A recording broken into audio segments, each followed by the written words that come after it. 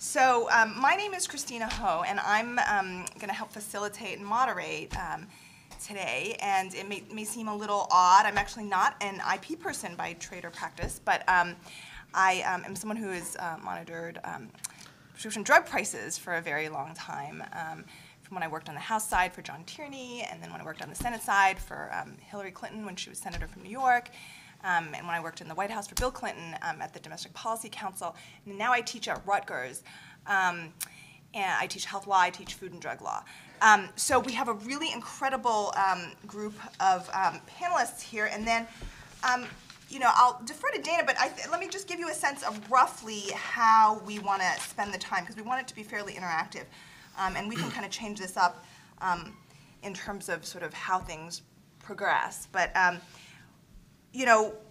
want to tee up the issue for our folks here, and I will introduce them in turn quite shortly. And I think we're going to have folks maybe give sort of 5 minutes of just sort of scoping out what we want to talk about today from their perspective. But then very short, so 5 minutes each, and then we're going to go into questions. And what I'd like to do is maybe sort of one for me, one for you. So, I might ask folks a question, and then, if take one from the audience, and and we'll see how it goes from there. And that way, the conversation can head in a direction that we collectively decide. So, without further ado, let me introduce first our panelists today. Many of whom you already know, but really sort of a wonderful group of people, and hopefully I'm sure there'll be a sort of really rich conversation from various people's expertise. So Charles Duan, to my left, is a senior fellow and associate director of tech and innovation policy at the R Street Institute, as you know. And here he focuses on intellectual property issues. He's filed amicus briefs on patents with the Supreme Court and federal appeals courts, filed comments with the USPTO, testified before Congress on patents. So his influence is across all 3 branches of government. And before joining R Street in January 2018, Charles was the director of the Patent Reform Project at Public Knowledge, where he handled all aspects of patent policy.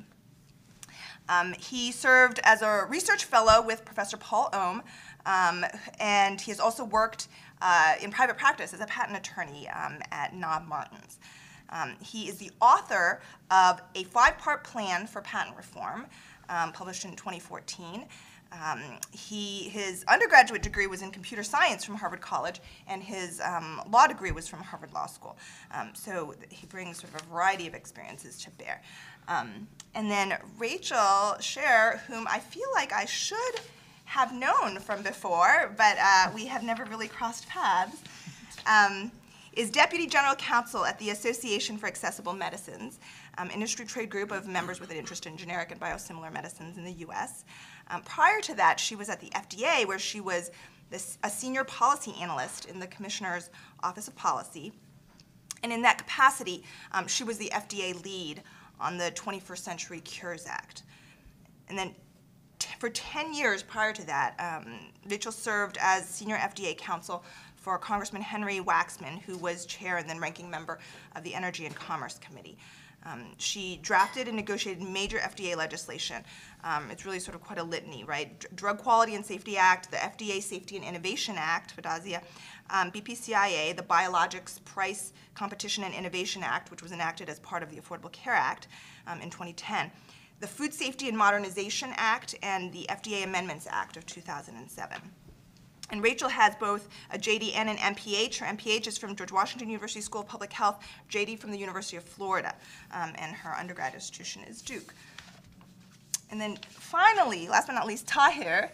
So I actually first met Tahir when I was working in China for the Clinton Foundation. We were helping the Chinese government roll out antiretroviral treatment for people living with HIV/AIDS. This was in the mid-aughts. And the Chinese were desperate, really, for people to kind of give them international sort of a knowledge base to draw from, and international examples. And Tahir, his presence was phenomenal because they were able to sort of glean, well, these are things that India has done, these are things that have happened in the UK, this is what Brazil is doing, so from all over the world. He is the co-founder and director of Initiative for Medicines, Access and Knowledge. He has practiced as a solicitor for the senior courts of England and Wales with 2 of the leading IP firms in the UK, and also served as in-house global IP manager for a multinational company. He has nearly 20 years of IP experience, overseeing multi-country IP work for a decade in the private sector, and then now brings that depth of experience into the public interest space. Prior to co-founding IMAC in 2006, he spent 2 years in India researching public interest IP issues and working on pharmaceutical patent oppositions. So he is really a thought leader in intellectual property, patent, and treatment issues, and therefore has served as a legal advisor and consultant to, you name it, the WHO, Gavi, Unitaid, certainly the Clinton Foundation when I worked there, the Doctors Without Borders, Oxfam, International Center for Trade and Sustainable Development, UNEP, the European Patent Office, and he was a fellow at Harvard Medical School in the Department of Global Health and Social Medicine. He was an Eckwing Green Fellow in 2008, a TED Fellow in 2009, adjunct faculty member at St. Luke Foundation, Kilimanjaro School of Medicine, and in 2012, Mr. Amin was the recipient of the South Asian Bar Association of New York's Legal Trailblazer Award.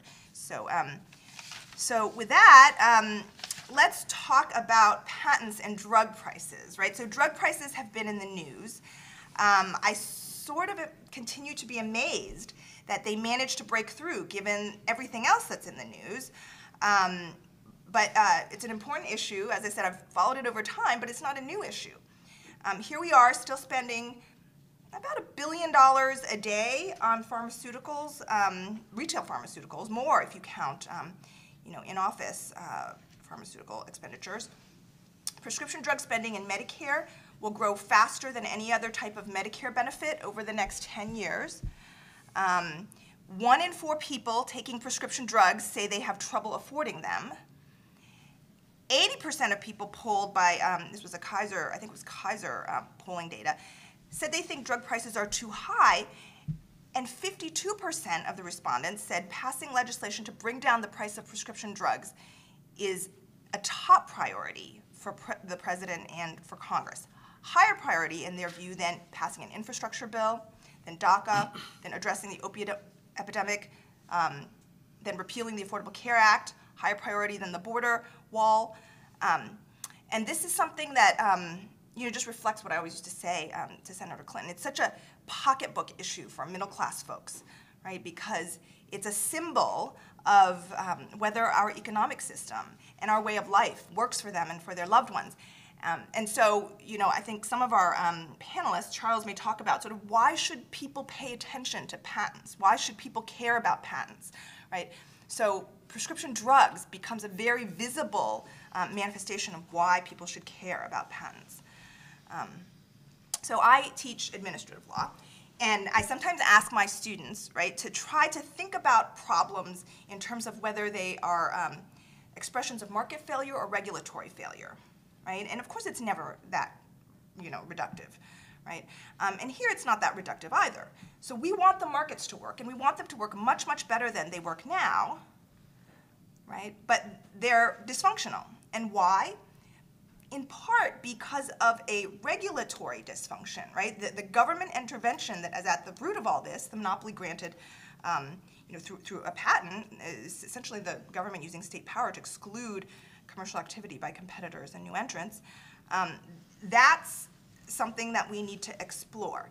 And of course, in many ways, FDA pre-market approval and the exclusivity that's afforded by that does something quite similar.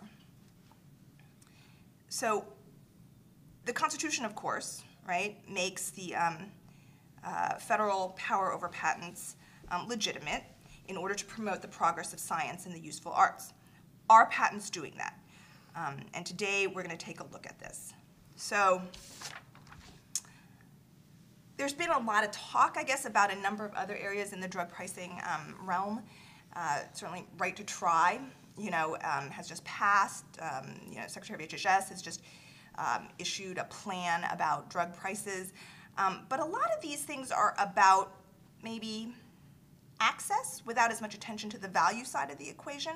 And so arguably, none of these conversations have gotten to the root of the matter, right, which is the government-granted monopoly.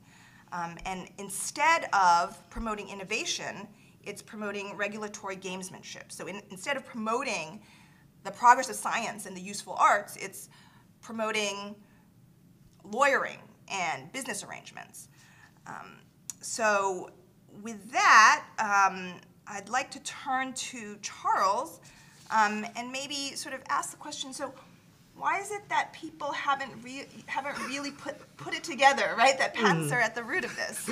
Yeah, thanks, Christina. That was a great introduction and really great question. And also thanks to IMAC for helping to organize this this really interesting panel on a topic that's I think should be a very important topic for a lot of people. As Christina mentioned, drug prices are one of the big ticket items right now. Patents generally aren't something that are top of mind for people. I think that there's a sense that patent issues are ones that are dealt with, that big companies deal with. It's just, Google or it's Samsung fighting Apple over patents. And, how does that really affect, me, the individual consumer? And the answer is that it does two things. Number one, a patent is a right to exclude. It's a right to prevent other companies from entering the market. That's a right to basically block the free market from doing what it should do, lower prices that ultimately work better for individual consumers like you and me, who end up having to pay the costs, directly or indirectly, of all of the litigation that goes on.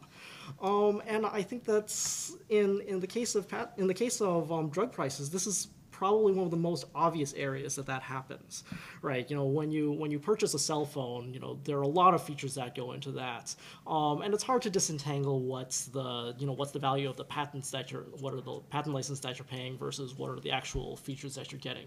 But when it comes to drugs, a lot of times, you have a generic version and you have the brand name version. You can just see what the price difference is, and otherwise the drugs are basically the same.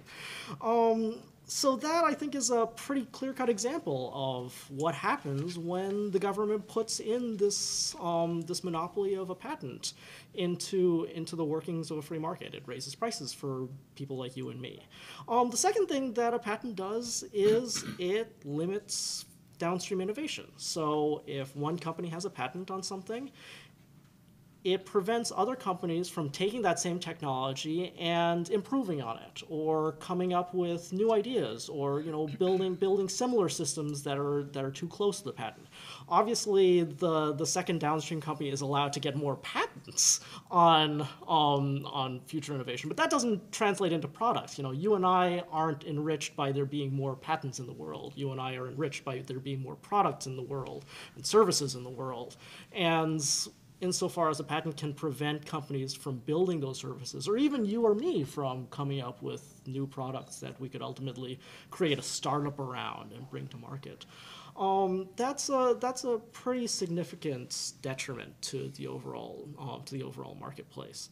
And I think you see that in the pharmaceutical industry as well. You have a lot of companies you have a lot of brand name companies that are ultimately resting on their laurels. They have their one big brand name drug, and insofar as they're collecting royalties on them and making a lot of money, why should they put in the effort and the time to research new drugs? Especially when they can just go to the patent office, get patents on small improvements of them, and then say, we're done for the day. We got another 20 years of exclusivity from the market. So patents have pretty big impacts on consumers, and I think that in the space of drugs and drug prices, that's nowhere that's nowhere more prominent.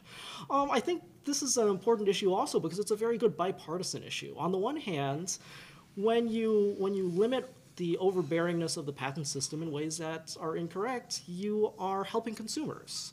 At the same time, you're also helping the free market work. I'm fairly fond of saying that the value of a carefully crafted patent system is that it protects consumer interests in the free market. That's something that everybody should be agreeing with. And particularly when we see that competition works in the generic markets, it makes a lot of sense to say that free market competition ends up benefiting everybody, especially consumers. Thank you. So let's turn to Rachel, and I guess sort of Rachel, what are the members who have an interest in generics and biosimilars? What are they thinking about this issue now, and what are the big challenges that they confront? Thanks, and thanks for moderating, and thank you to R Street and IMAC for hosting this. Let me just take a little step back and just give a little bit of background on the generic industry itself. I think by all accounts, the generic drug industry is a major success. The 1984 Hatch-Waxman amendments essentially gave the generic drug industry its start. And since that time, when there was approximately 20% generics on the market, we've grown now to represent over 90% of the prescriptions filled. But only account for 26% of the drug expenditure. And in 2016, we saved the U.S. $253 billion. I think, again, success story. We are also a major source of new jobs in the United States. In 2016, our industry manufactured over 61 billion doses and employed over 36,000 people in the United States. We would say that a robust generic drug industry is the best way to meet what is now the president's stated goal for lowering drug prices. The one point I want to really convey, getting to your question, Christina, is that our companies are also pro-innovation. Without innovation in the brand side, there would be no innovation or generic market, period. So we definitely think there is a problem in the patent system as it exists today, but we are not here to say that there shouldn't be patent protection. What we are seeing in spades is brand companies that make minor tweaks to products and get additional patents added that don't represent true innovation, that actually warrants that additional 20-year term. And it's an enormous problem, as we're here to talk about tonight. It's driving up costs for consumers, and it's something we all need to be worried about. Obviously, the PTO has a critical role to be playing in this because they're the ones that are issuing the patents in the first place. The sort of poster child of this phenomenon that we always talk about is Humira. That is a drug that is the best-selling drug globally. It makes $16 billion in annual U.S. sales, which AAM likes to say, because we're very fond of sports analogies, is more than the revenue of all NFL teams combined. So just in case that helps with your reference point. It doesn't help mine, but Humira was approved in 2002, and the biologic exclusivity that was awarded as part of the BPCIA expired in 2014. The initial compound patent on that product expired in 2016. And in the 3 years prior to 2016, the company was successful at obtaining an additional 75 patents, which brought the effective patent life out to 2034. There's since been patent litigation or patent settlements that would allow a generic on the market in the US in 2023 and in the EU in 2018. But already there's been one patent that was invalidated through the inter partes review process, which we'll talk about, and there are literally dozens of manufacturing patents. So the likelihood that those 75 additional patents issued that late in the product's life cycle represent what I think we would all agree as being true innovation, I think is pretty slim. We know that the practices and sort of resources of the PTO are part of this dynamic. One study showed that the PTO examiners spend on average just 19 hours per application. And That's, each examiner obviously is responsible for reviewing dozens and dozens of caseloads and sifting through an immense amount of complex information on the prior art that exists. So what are the solutions? I think that's one of the reasons we're all here today. And I can tell you that there is a growing consensus among stakeholders and on the Hill that it's time to address the abuses that we're seeing here. On the Hill, you see members on a bipartisan basis, including Senators Cotton, Hassan, Patty Murray, Senator Paul, all political shapes and stripes coming together in various ways to address the problem. You're also seeing, I think, some pretty unprecedented statements coming from this administration. Secretary Azar has been out there saying that we need to fight the gaming in the system by patents and exclusivity agreements. He was also on Squawk Box a couple weeks ago saying there was a deal as to biosimilars, deal that was made, and at 12 years, he used the phrase, Katie bar the door, there should be generic and biosimilar competition. You're also seeing unprecedented statements from the commissioner of FDA, who has been out all over the place talking about how it's time to end the shenanigans by brand drug companies. So this is the time to start thinking about these solutions. One of the main areas we've focused on that we feel is critical is maintaining a strong IPR, inter partes review system at the PTO. Congress established or codified this process. It had been in existence long before in the 2012 America Invents Act. And Congress recognized the same thing that we were just talking about, that the patent examiners are burdened and have a difficult time reviewing the reams of data that are out there pertaining to prior art, and sometimes mistakes are made. So the core essence of the IPR program is to give the PTO a chance to take a second look at its own decisions to issue the patents in the first place.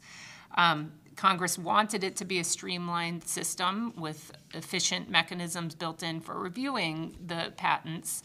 And so we think that it's critical that this system be maintained. The main ways we are going about this are, first and foremost, opposing loopholes in this process. Many of you, I'm sure, have heard about the Allergan situation where the drug was approved, Restasis, approved in 2003. In 2016, had $1.6 billion in revenue.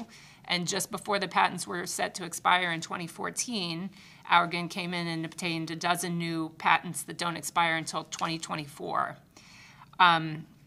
These are patents that attempted to claim essentially the same formulation and methods of treatment that were previously claimed in the prior patents. Allergan sued the generics, and generics brought an IPR case. 1 week before the IPR hearing was set to begin, Allergan paid the St. Regis Mohawk tribe $13.7 million plus $15 million annually to take ownership of the patents and lease them back to Allergan, trying to assert their sovereign immunity in the context of the IPR process. That decision has been, the PTAB ultimately disagreed with Allergan, said sovereign immunity doesn't apply in IPR proceedings. That decision is up on appeal, and they just had oral arguments this week. And from what I've heard, it was a very heated argument all around. There is legislation pending in Congress called the PASTE Act, which we support, that would close this loophole and say that sovereign immunity cannot be a bar to the PTAB, or this hasn't been done yet, but being used in federal circuit court too for review in the Hatch-Waxman litigation. There's also, separate from the sort of Allergan situation, there is other pending litigation that we're very concerned about that we believe would weaken the IPR process, called the Stronger Patents Act. Essentially, the byproduct of that legislation would be to render the IPR process much more similar to district court litigation. So essentially nullifying all the benefits that Congress sought to create when it established the process in the America Events Act.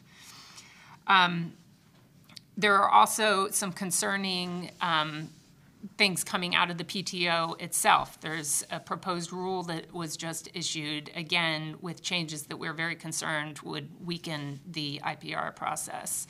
We're in the process of submitting comments and would urge anyone else who is concerned to take a look at that and make sure you also get your voices heard on that.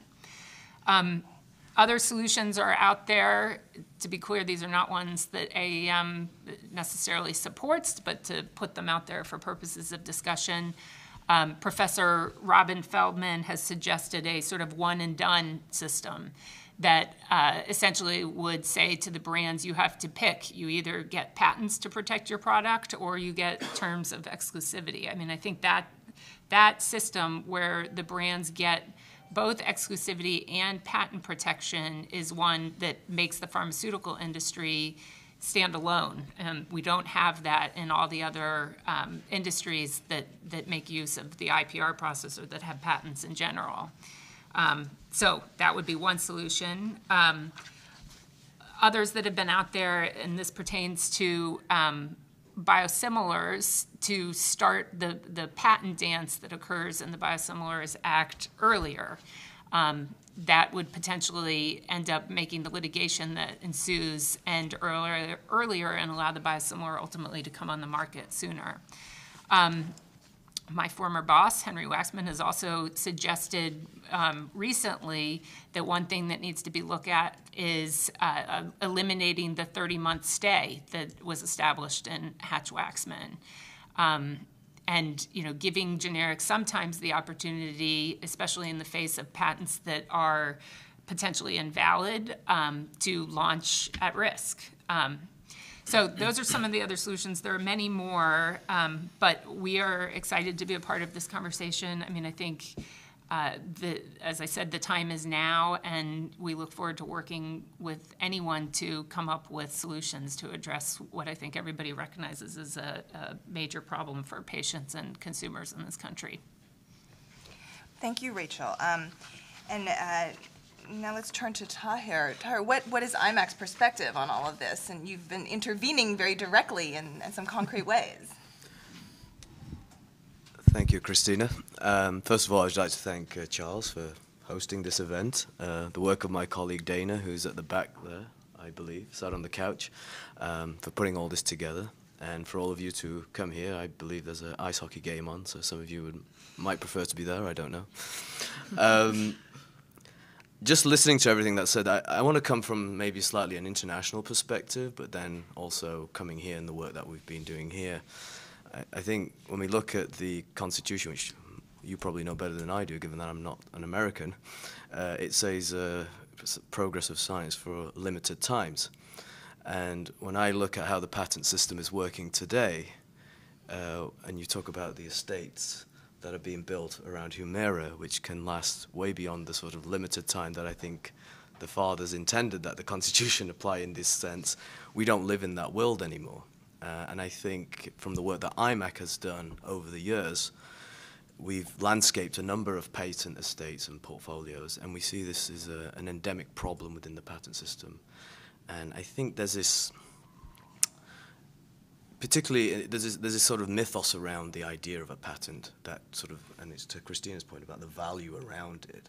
The moment you get a patent is the moment that you attach some new value to it because there was an investment in it, and therefore it's worth the price that comes with it. And then when you look at what is actually going into this, the product itself, whether it's actually scientifically inventive, it's often not the case. And unfortunately, we've seen the erosion of standards of patentability over the years, largely at the behest of a lot of the lobbying, the way the case law has gone. I think since the 80s, at least, we've seen the courts in the United States start applying a lower and lower standard. I think what's interesting, and just given the success of Hatch-Waxman, prior to that generics, there was really no generic market because they had to do trials themselves. But Hatch-Waxman, in a way, as good as it was, has actually created the conundrum we're in today.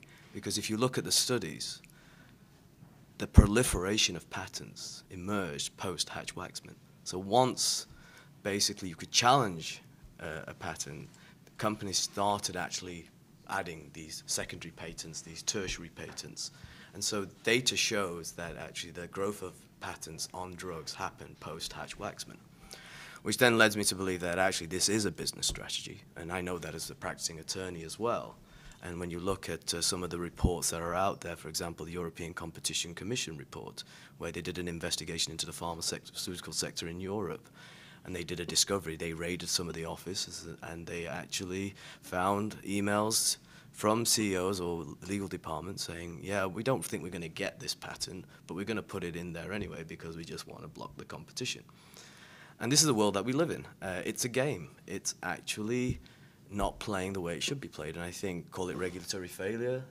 I think it's actually, I think there's too much attachment to the word innovation at the moment. That's actually, pharmaceutical companies are hiding behind the term innovation because it creates fear when we say, if we take these rights away, oh, well, there's not going to be no new drugs. And, well, what innovation are we talking about? Because if you look at a number of the patents when challenged, they get actually rejected.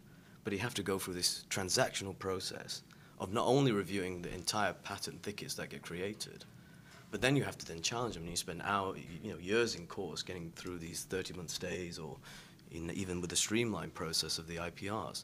And all this is amounting to profits which are going into the companies, but at the expense of consumers. So our view is actually we need to really visit what is the core principles of the patent system, and I think some of the suggestions that were made by Rachel we agree with. I also believe actually we need to start unpacking better standards of what is obvious, because I think the law is out of date to where science is today. And I'd like to quote a UK High Court judge, Justice Laddie, who's now deceased, and he was the leading IP judge in the United Kingdom. And I would say probably one of the smartest people I've ever come across on the IP debate. And he wrote a small sort of paper which he gave a speech about in London in 2004. And he said, what's invention got to do with it? And he said, most science today is obvious, given where we are in the scheme of things. But he recognized that you need investment in the model in order to get these new drugs. So then that raises a question to me is the patent system actually, is it needed, or do we just need a different mechanism that incentivizes investment? Because investment is not invention. That's a different issue. The pharmaceutical system, the patent system is about invention. That is the criteria. It has to be new, it has to be non-obvious, it has to have utility, and it has to have some written description that explains the invention. Unfortunately today, I don't think we think about the term invention anymore. We just think, we want the investment, and that's fine. We want products. We want these new medical therapies. And if the patent system is delivering on that, which, if you look at some data, for example, Robin Feldman has said that 74% of drugs attached to new patents are already there. And then you look at a study in Europe where 51% of a study of 1,345 new medicines on the market, actually, they were just slight modifications with no added therapeutic value. So what kind of invention, or if you want to use that broader term, innovation, which I think is distinctly different to invention from a legal point of view. Innovation is actually the commercialization of an invention. And that incorporates all sorts of things like marketing and all these other aspects. It's not actually inventing something. So I think we really need to unpack these terms and really start to think about them they might sound semantics, but actually they pay a huge cost on society. And I think we get so addicted to the term innovation that we forget actually what we were rewarding. Because we think it's progress all the time, and as we've seen in a lot of studies, there's no progress there, and we're paying out of our nose for these things. So from my perspective, I think really we need to revisit what is obviousness, because as a practicing attorney, I think there is no obviousness standard. It is so literally, virtually novelty, and that really then makes it harder to challenge a patent. For example, and I don't want to get into science geek, but if you look at a crystallized form of a compound, a crystallized pattern, these are things that are inherently founded in a compound, in a small molecule. And given how screening happens today, maybe 20, 30 years ago, it was fine to say this was something new.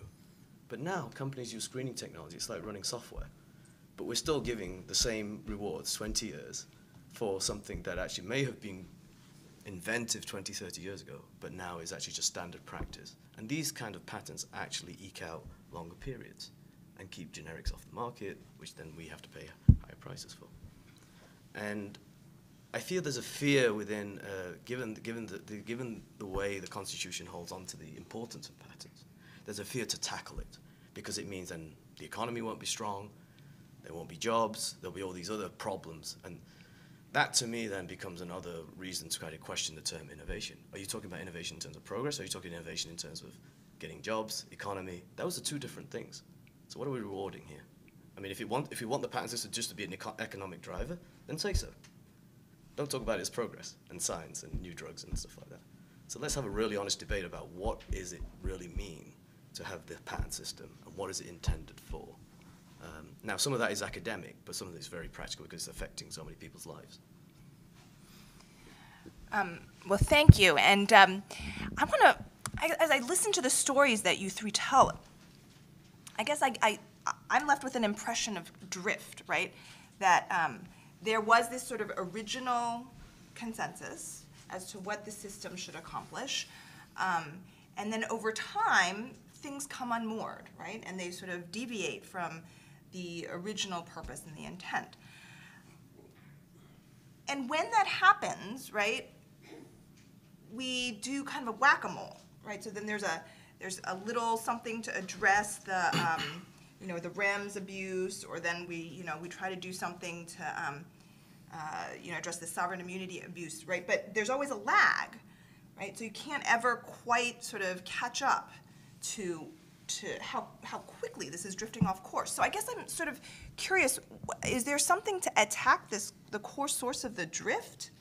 Is there something that's sort of systemic so that we're not sort of always chasing after, I think what is it, essentially it's a political economy issue, right? The reason there's drift is because there's so much money at stake.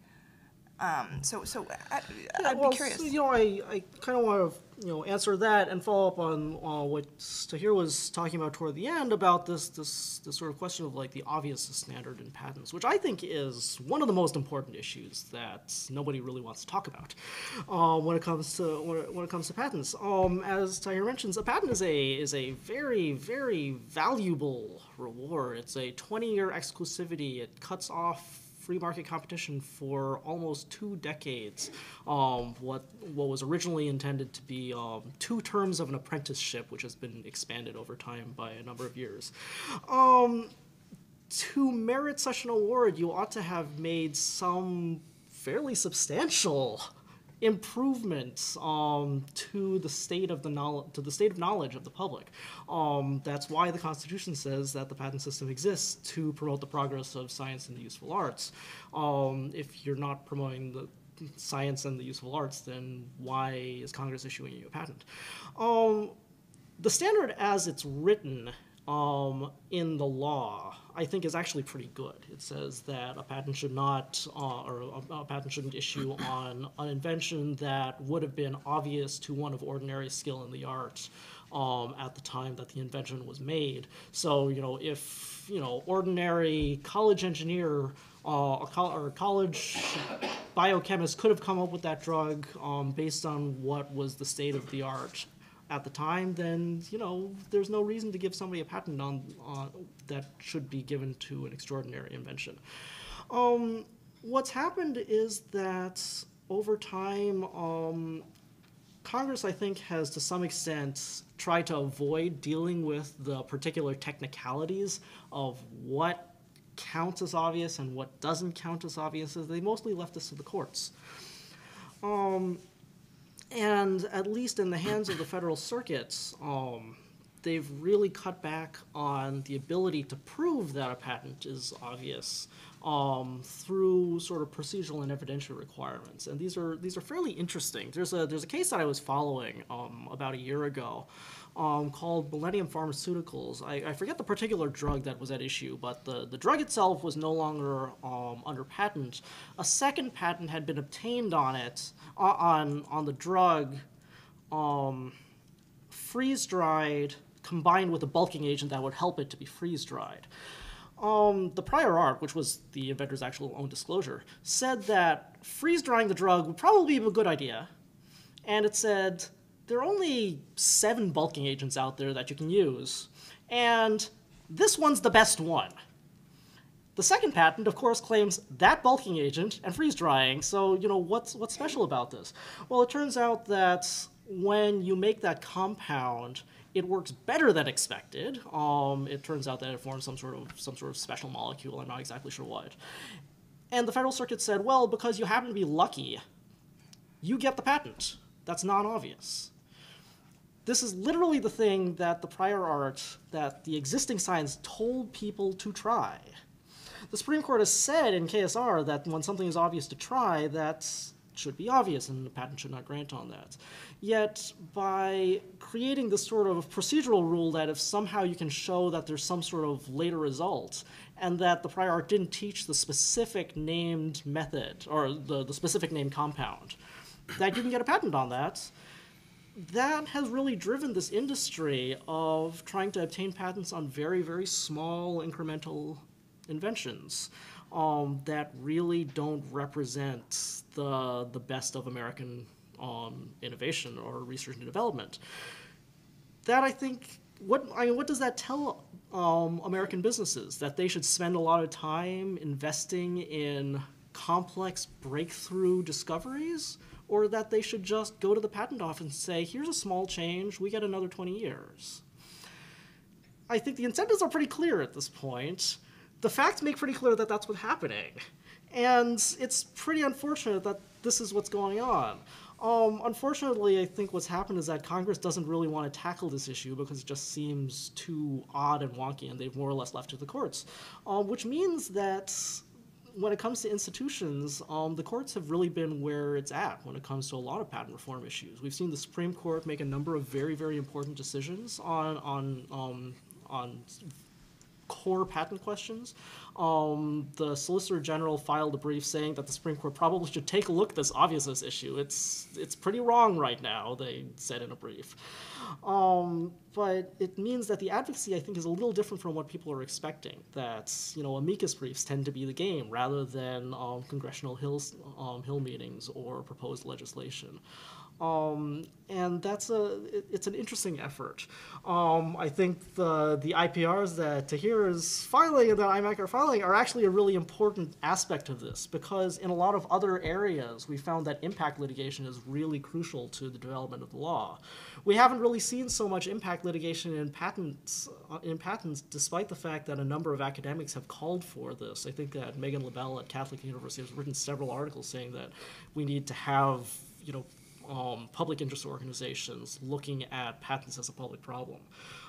So I'd actually be interested in hearing kind of what your experiences have been like with regard to the IPRs that you filed.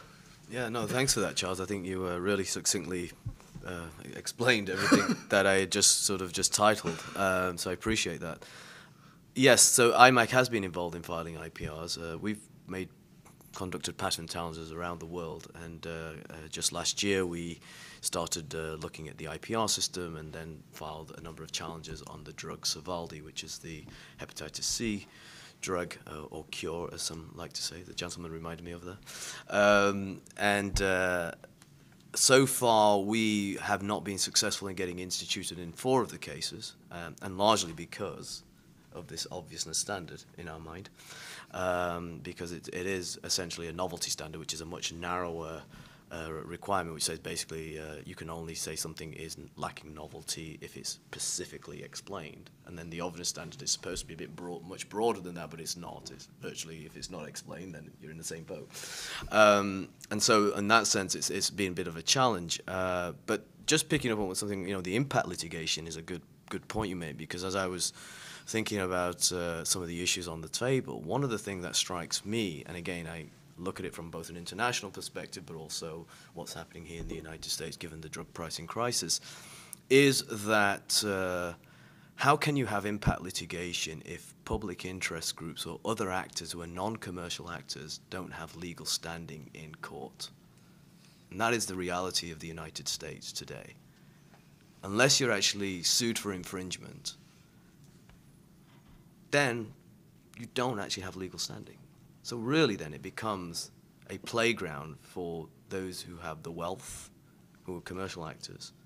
There's no public voice in the patent system. The IPR is the only saving grace, and even that's not cheap. You're spending at least $400,000, $500,000. So that begs the question then, who's really getting to decide what the law is? And as somebody who's practiced law, and any lawyers amongst us who I know there are a few, that's how the law gets created. You can write whatever you want on legislation, but the implementation, and we've seen this world over, the implementation is what matters, because you then define what those words mean. You then define what the standards are, because you keep going in, you keep going in, you keep going in, and you keep getting it until you get it what you want. So where's the public voice in this? And the courts don't allow this. So one of our suggestions is that basically that needs to be changed. And I think there's a potential there where one company recently lost an IPR and it wants to appeal, because you can't appeal from an IPR challenge if you lose to the courts. Only the actual patent holder can. And so, unless there's an infringement action going on. And there's a case where we're thinking now that there could be a challenge to that, and an application for cert to the Supreme Court. And I think it would be very important for anybody who wants to open up the legal space for other actors to get on board with that amicus. Because even some generic companies have actually fallen down that, where they actually had a product in the planning, but they basically weren't technically infringing and couldn't appeal. So this could potentially affect even people who are in discovery stage. So it's not just public interest, it's actually broader. It could have actually people who are doing research and stuff, because they're not technically infringing.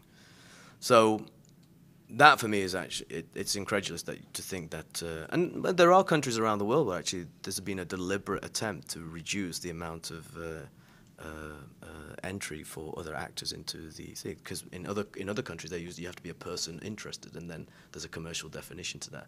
And if you look at the United Kingdom, in its 1949 Act, it used to be open to everyone. Then it got stripped away in the late 70s, and you can see the power of the pharmaceutical lobby to actually achieve these goals in terms of trimming the laws for their needs and leaving out the rest of us, who then, if we've got a gripe, we can't do anything about it. Rachel, did you want to add anything? I mean, to your sort of original point about sort of always playing catch up, that these laws get passed and then defects are found or loopholes are discovered that are then exploited. I mean, I think we have seen that over and over and over again. As much as legislators try to anticipate problems with the ways that the laws are written when they're being drafted and negotiated and ultimately enacted, there are things that are missed. And once they're in law, it's incredibly difficult to go back and change them, and it does take years. And so I think when we're talking about changes like the ones we're discussing that we may all agree are necessary to the patent law itself, we have to remember that when you're talking about going to Congress to try to get the law changed, that is just going to take a Herculean effort. Not to mention that this is, I assume what we're talking about when we're talking about making these changes is there are going to be changes that apply across all industries, not just to the pharmaceutical industry. So that brings in just a host of other stakeholders, obviously. That, to me, is why I think we need to, as I mentioned, think about maintaining the tools that we do have in law now, maintaining a strong IPR process, resisting efforts to get new legislation passed that would weaken the IPR. And as I mentioned, really thinking through how to approach what's going on at the PTO, whether it is getting an infusion of resources to the PTO, whether it is educating the examiners about the prior art that's out there, educating the examiners about the obviousness standard. I mean, I'm not a patent attorney, so I don't know the sort of universe of steps that would be out there, but it definitely seems like the initial issuance of a patent in many cases, as the IPR statistics have shown, shows that there are a lot of mistakes made, and that's what leads to the problems down the line and delays generic and biosimilar competition. So figuring out ways to address patents and ensure that only innovative patents are issued, I think is what we can do with the tools that are readily available to us. I think, thinking about changes to legislation is obviously the legislative year for all intents and purposes for big new legislation is coming to a close pretty soon this year, so that already puts us into next year. So I think thinking through what we can do now is really important. Okay, so your turn. Do folks have questions that they'd like to ask? And, I don't know if there's a microphone out there, but if there isn't, I will repeat your question just so it's recorded for the purposes of streaming. So just the question is about how can we think about the availability of the information on either patents or FDA approvals that have been rejected, not just the ones that have achieved approval, and whether making that information more widely available would sort of be an important reform. Believe it or not, there is a case right now pending. It was before the Federal Circuit. There was a request for them to rehear the case. It's probably going to go on cert petition very soon on exactly this issue. There's this very odd situation that happens where a patent application gets into the system, but doesn't get published for a while. Even though, it might have been filed, say like in 2005, but it gets published in 2007. It may not count as prior art against something that was filed in 2006, even though it was earlier than 2006. And the Federal Circuit has basically come up with this very weird rule that says, basically that in a lot of situations, you're not allowed to count the thing from 2005. So yeah, it would actually be very useful if there would be more information about what the patent office didn't allow, if they were actually to be considering it more. There is the competing interest of keeping things secret until the patent issues, or until publication is allowed. But yeah, this has actually caused problems a number of times, and it's fairly unfortunate. The larger issue, though, is that I think what you're basically pointing to is that there's this large body of prior art out there that isn't actually patents, that nevertheless ought to count when it comes to patent examination, that people ought to be looking at, that examiners ought to be looking at. And the Patent Office faces a couple of problems. Number one is the access problem. With the patent applications, they have them, but for a lot of these, they're just manuals on a shelf, or college dissertations that somebody published in a small journal, or research memos that somebody put online. A lot of times, those are actually the best prior art. Part of this is because a lot of times when you're looking for the prior art that says that a patent shouldn't have granted, you need the stuff that is so dumb that nobody would have filed a patent application. Probably nobody would have filed a journal article about it. There was a case that I looked at called KSHIMPP versus Hearware, in which the Federal Circuit decided that a hearing aid, a certain type of hearing aid, was in the prior art, that the hearing aid attached to a wire was in the prior art, but what was not in the prior art was the hearing aid attached to a wire, terminated with multiple prongs creating an electrical and communicative interface. What's that called? That's a plug. The Federal Circuit literally said that adding a plug to a wire of a hearing aid rendered it patentable, right? Where do you find the prior art for that sort of thing? And so the access problem, I think, is pretty serious. The legal challenge is pretty serious. And then finally is this, 19 hours for examination. I think the statistics range anywhere between like 17 and 35 hours. It's not a lot of time. So even if the Patent Office did have all this information in front of it, then what do? Well, the answer is that you create financial incentives for people to actually spend the time to look into it and do the research and find all of that material that might not have been easily accessible to the patent office. This is a procedure called inter partes review, in which we allow third parties who have strong interest in certain patents, who realize that these are the important patents that potentially impact their business or their community or their stakeholders, to put in the time and effort to find that prior art that the patent office couldn't find and bring it to them and say, hey, if you'd actually done your job correctly, you could have canceled this patent, or you wouldn't have issued this patent in the first place. That's really, I think that's one of the key motivations behind why this program exists, allowing the patent office to reconsider its applications, because it knows it's limited in its capabilities, both because of the access issues and because of the legal issues and because of the time issues. So, I think that's why we've seen a lot of companies trying to take advantage of this, because they realize, the patent office isn't perfect, and the free market is better at identifying what are the real problems that need to be addressed.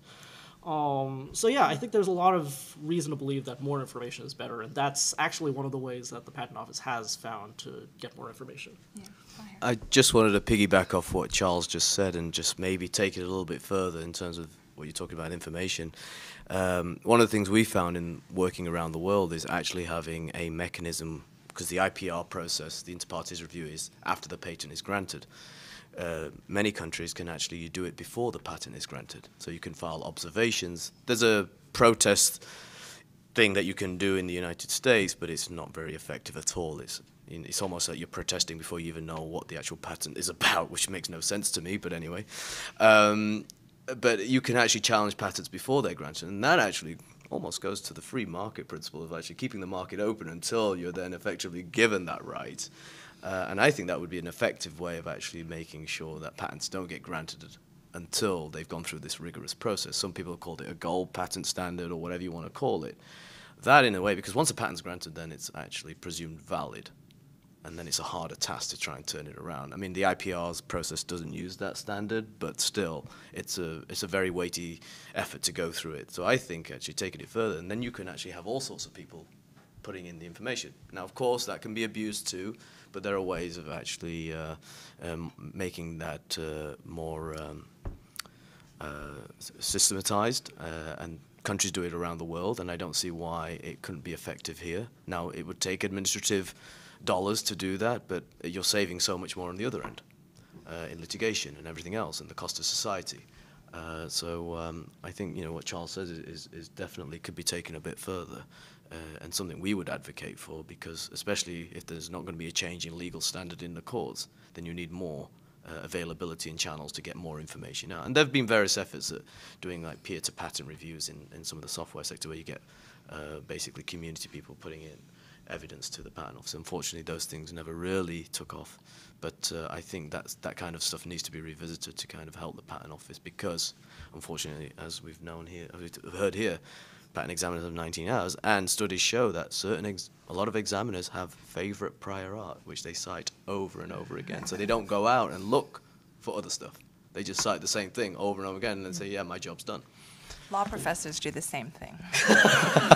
Is that close? Same citations. But I wanted to ask Rachel, right? What does the FDA make available as far as non-approvable letters, or as far as clinical trials and the results that have not been up to par? Right.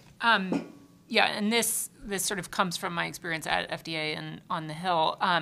There's long been a push to get more information out about the clinical trials that are being conducted, so patients know where to go, and then also the results of those clinical trials. The clinicaltrials.gov database came out of the 2007 FDA Amendments Act legislation, and it was all about trying to get more transparency in the conduct of the clinical trials. Anyone who's been following that knows that hasn't lived up to the expectations of Congress, and the results that are being reported are not complete. During the 21st Century Cures process, there were various legislative efforts to make not only the results of clinical trials available, but also FDA's reviews of the clinical trials, more complete information about FDA's reviews available. That was met with a lot of resistance from industry, raising concerns about confidential business information, confidentiality.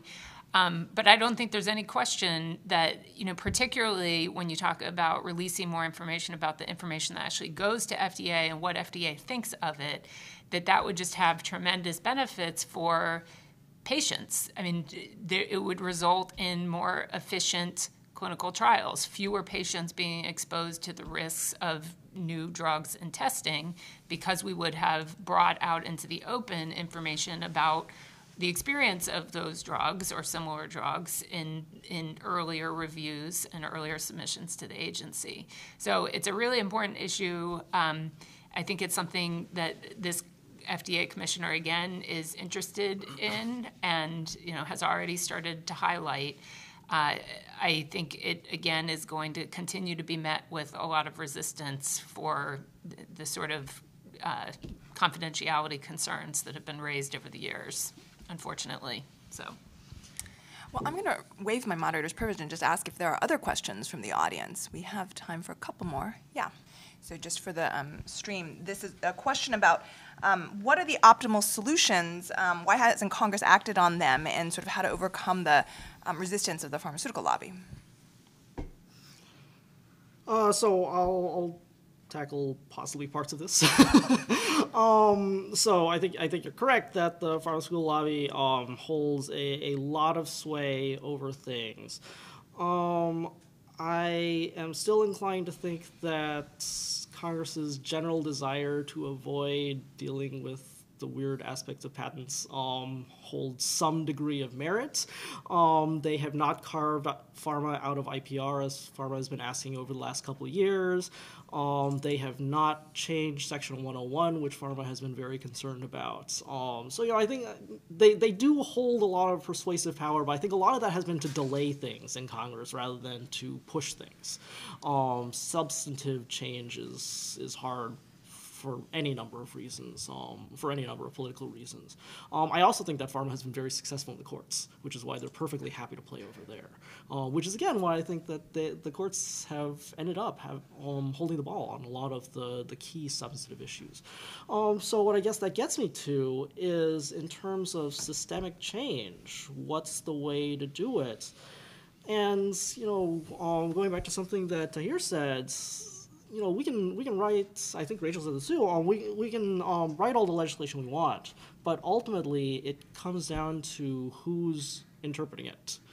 And I think a lot of the lobbying effort has gone into manipulating the bodies who interpret the law. We had a very, very interesting issue bubble up in the courts as to the Eastern District of Texas taking all of the patent cases, or taking something like 44% of the patent cases in the United States. That wasn't by accident. That was because there were favorable pressures on judges who happened to take a lot of patent cases. You get invited to a lot of dinners. You get flown out to D.C. It's a very nice little job. And Greg Riley's paper, Forum Selling, I think, documents some of these in pretty good detail. So I think that institutions are pretty important when it comes to patents. Looking at who are the best institutions, where do issues of capture come up? How do you deal with those sorts of problems? How do you disperse them? How do you take advantage of specialization versus generalization in order to make sure that you have bodies who know what they're doing but also aren't subject to just doing whatever industry wants them to do? That, in my view, is if you wanted to talk about, like pie in the sky, very, very general reforms, I think that's one area that I would look pretty closely at, because that has a lot of influence. I mentioned a couple of the more immediate legislative opportunities that are out there. The PASTE Act is something that is pending right now, opposing the Stronger Patents Act. Those all get at the preserving the IPR system as we know it today. And I think, as we've all been talking about, that's critical, because it prevents invalid patents from enduring. And that's something that I think, is sort of a no-brainer for everyone.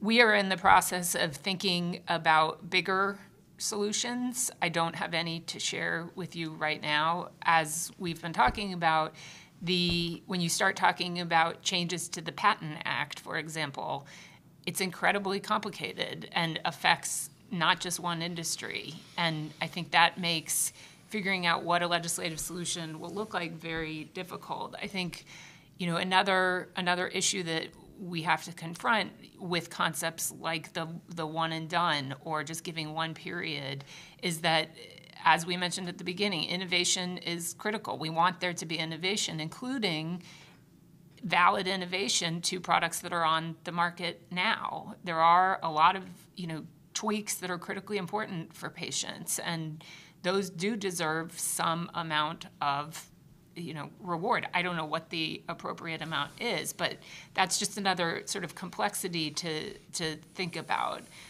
Whatever solution everyone comes up with and starts to think about, we have to have certainty for both brands and generics about when the time period of protection comes to an end. I think that will be critical, and figuring out what the fair balance is. I think we're in the process now of making everyone aware of the problem that exists, and I think as that conversation goes on, solutions will become apparent, solutions that everybody can get behind, and we're very much in that process now.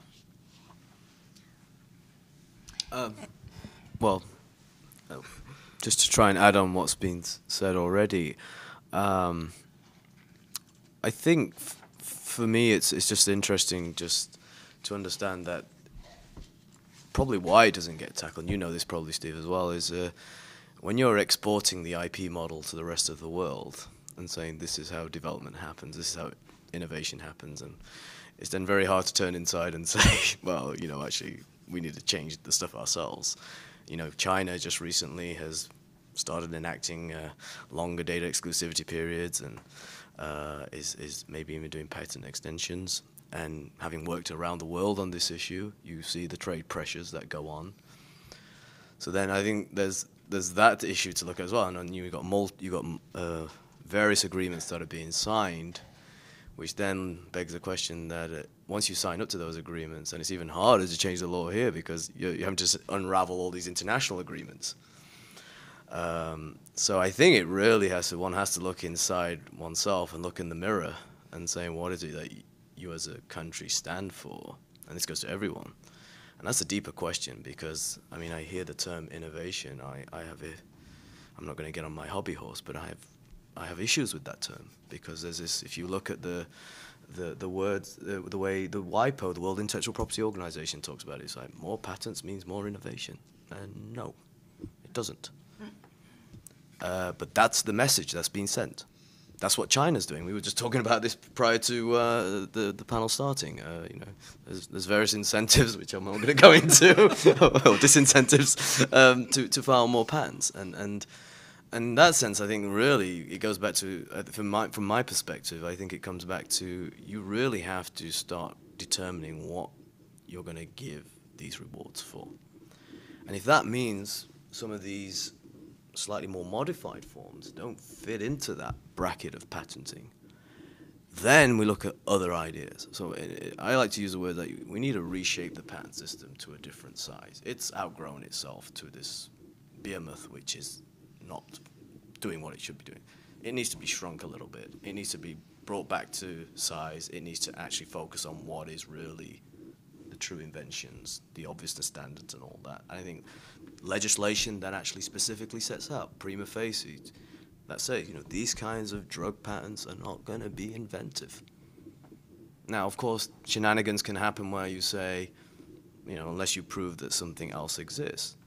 But you need to stop putting in some deterrents there to stop people from getting. I actually think, and maybe it sounds a bit crazy, what astounds me is when patents are invalidated, those extra years that companies profited from those years of having those patents, I think there should be some penalty. Generics play damages when they basically, if they launch aggressively or whatever. Why shouldn't it be the other way around?